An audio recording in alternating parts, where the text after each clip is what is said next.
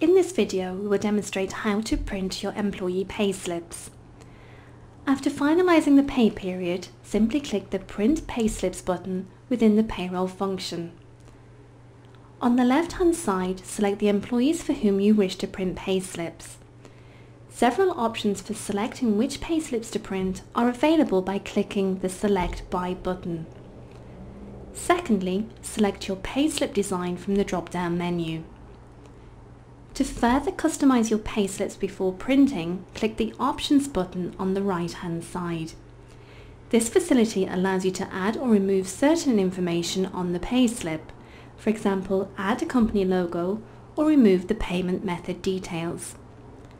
To preview the payslips before printing, simply select Print Preview. Then select Print when ready.